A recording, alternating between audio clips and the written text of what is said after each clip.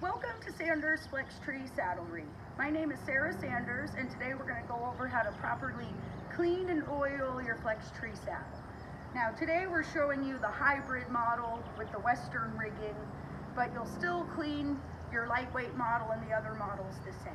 And basically anything that's leather is what you want to clean and oil, and the two places you want to be careful not to get any soap and oil are the seat and the bucking rolls if you have bucking rolls. These are made out of suede, but pretty much other than that, everything else you can clean and oil. So we'll start by kind of taking apart the saddle a little bit.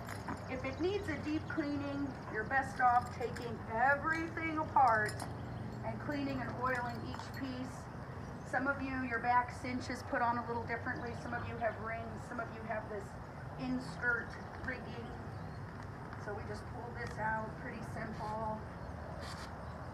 And I like to keep it very simple when I clean and oil. I use glycerin soap. You can get it in a bar or you can get it in the spray.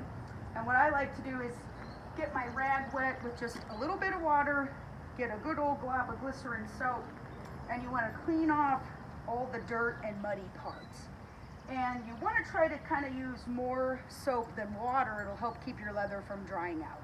But absolutely do not clean your saddle without using some form of soap. You may have your favorite kind of leather soap that you want to use, but like I said, my favorite is just a good old bar of glycerin soap. After you've cleaned your saddle everywhere, back cinch, you even want to check underneath, clean the back side of the fenders.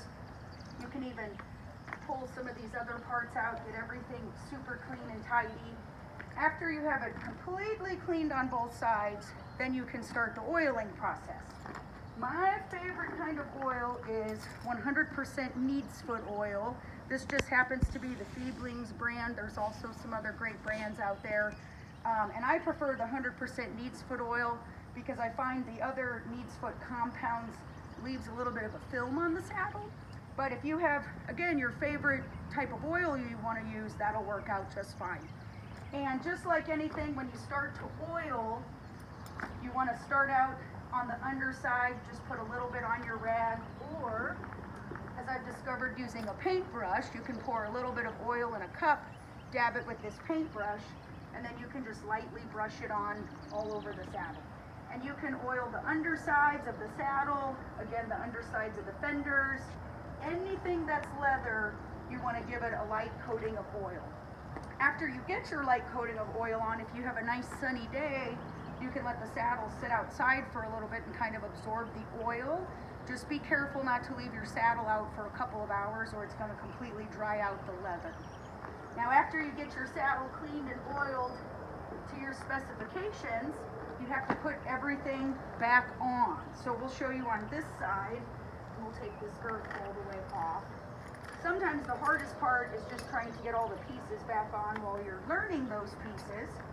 So I find it's easiest just to start with your back cinch. So you'll take your back cinch just like this, go from the inside to the outside, and then back through here. Then putting your girth back on, you'll pick up your latigo here, and same thing, start from the inside to the outside. And if this is really confusing, you can even set the saddle up on your horse to try to put all your pieces back together. So once we go up through this hole and come back down, now we're going to put the girth through the buckle. Then we'll take this extra stuff, and we have a slot here. And again, we have these extra slots and pieces.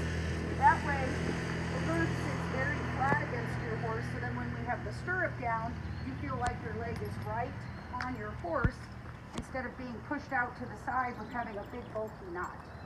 Now we'll put our back cinch on, and we just want this strap to face forward because it's going to clip to the girth.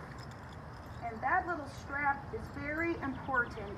If you don't hook this back to the front girth and you saddle up and go for a ride, this back cinch could slide back, and then all of a sudden you'll find yourself in the middle of a rodeo. So we don't want a bucking bronco, so you want to make sure this strap gets clipped again. Now we'll clip this back up. And then the same thing with your breast collars. Some of the breast collars are nylon, some of the breast collars are leather. The breast collar on this saddle happens to be nylon, so instead of cleaning it and oiling it with the oil and the soap, you can just toss this in a bucket of water with a little bit of Dawn dish soap and give it a good scrub, and then it's ready to go. And if you happen to have a leather breast collar, all parts of the breast collar are leather except for the buckles, so you want to clean and oil all of those parts. Well, that's all for now, everybody. Hope you enjoyed the video.